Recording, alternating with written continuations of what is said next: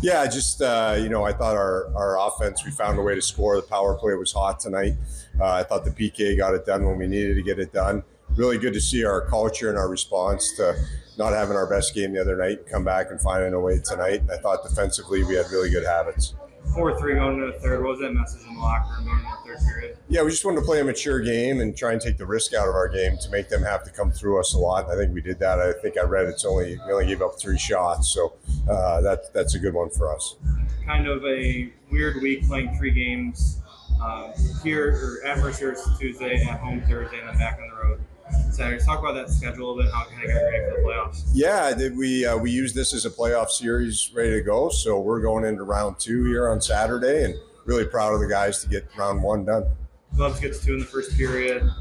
Jessli gets his first of the year. Richard gets a goal. Just kind of talk about that depth of scoring that we've kind of seen all year. Yeah, that's what makes our team exciting, right? And I think that's what makes us really dangerous is you can't just match lines on us. We got a lot of depth, to your point, and I'm really excited to see that continue to play out. Talk about Cheese and that. How important is to have a vet back there? Yeah, he just gives us such great confidence, right? He's got great Velcro and puck stick to him, and the guys just feed off his confidence.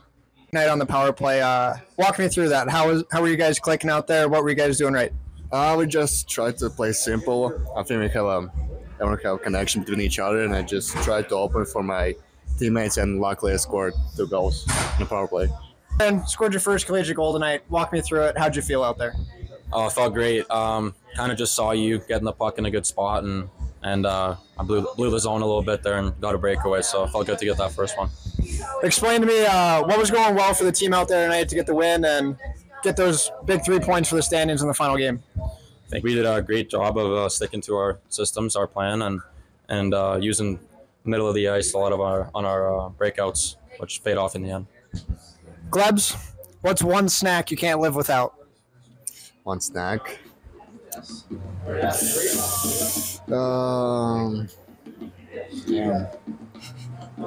What is the rice? How it's called? Rice and Krispies? Rice Krispies? Rice Krispies. Rice Krispies, solid answer. Aron, favorite movie of all time? Point Break, 1991. What a movie.